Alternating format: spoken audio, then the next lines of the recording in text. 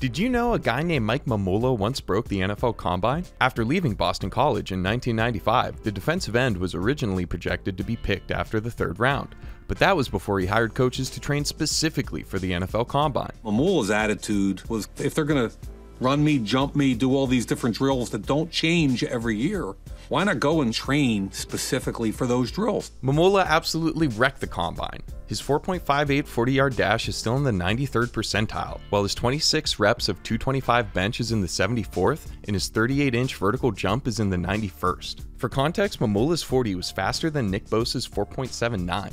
His 38-inch vertical was better than TJ Watt's 37 inches, and he did more bench reps than Khalil Mack by 3. Based on the workout, the Eagles traded their number 12 pick and 2 second-round picks to the Buccaneers to move to number 7 to get him. The guy the Bucs drafted at 12 just happened to be Warren Sapp. Mamula played 5 seasons and recorded 31.5 sacks, but no Pro Bowls.